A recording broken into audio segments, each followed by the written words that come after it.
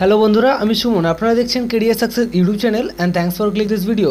তো বন্ধুরা, ইতিমধ্যে কিন্তু লকডাউনের পর নিয়োগ হতে চলেছে কলকাতা সহ বিভিন্ন এয়ারপোর্টে, যেখানে আপনারা উচ্চ মাধ্যমিক পাস করে থাকলে বিভিন্ন পোস্টে আবেদন করতে পারবেন কোনো রকম কোনো অভিজ্ঞতা ছাড়াই।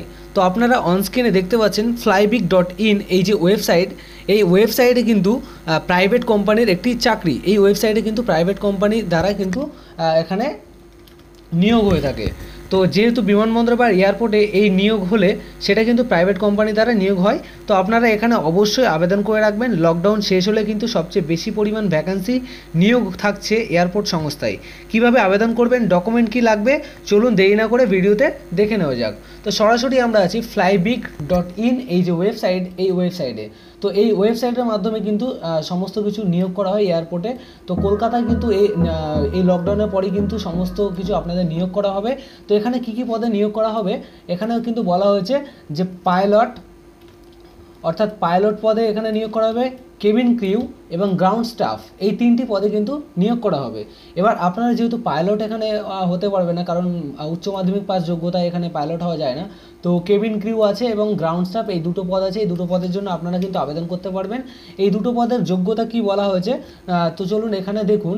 মিনিমাম কোয়ালিফিকেশান এখানে বলা হয়েছে অ্যান্ড রিকোয়ারমেন্ট বলা হয়েছে Indian national with valid passport, pan card এবং আধার কার্ড।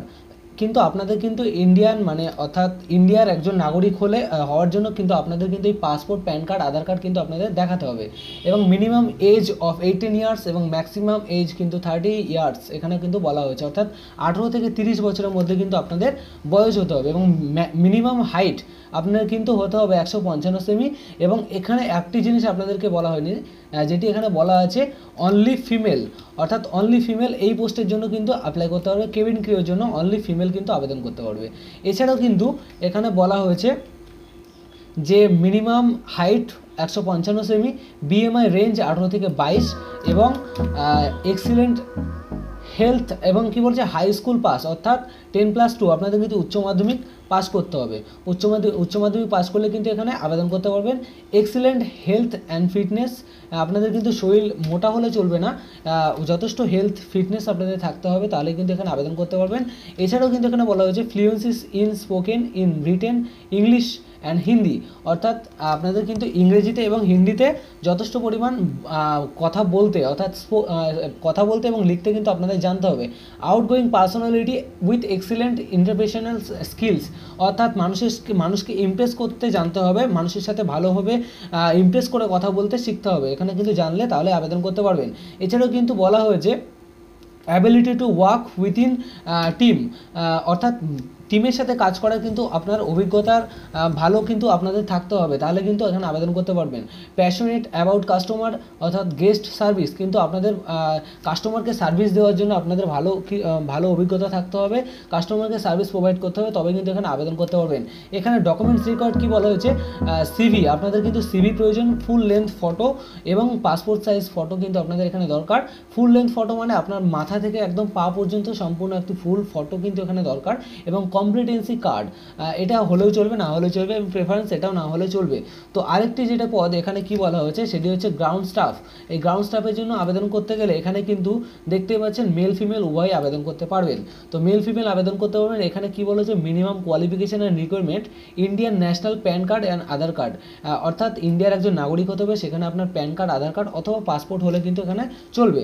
তো মিনিমাম এজ এখানে কিন্তু বলে দেওয়া হয়েছে 18 বছরের মধ্যে বয়স হতে হবে এবং মিনিমাম হাইট কিন্তু 155 সেমি হতে হবে এবং এই পোস্টের জন্য কিন্তু আপনাদের গ্র্যাজুয়েট হতে হবে। গ্রাউন্ড স্টাফের জন্য আপনাদের কিন্তু গ্র্যাজুয়েট হতে হবে, এই গ্রাউন্ড স্টাফের জন্য গ্র্যাজুয়েট হতে হবে। এক্সিলেন্ট হেলথ অ্যান্ড ফিটনেস আপনাদের কিন্তু থাকতে হবে, অর্থাৎ শরীর কিন্তু একদম ফিট থাকতে হবে।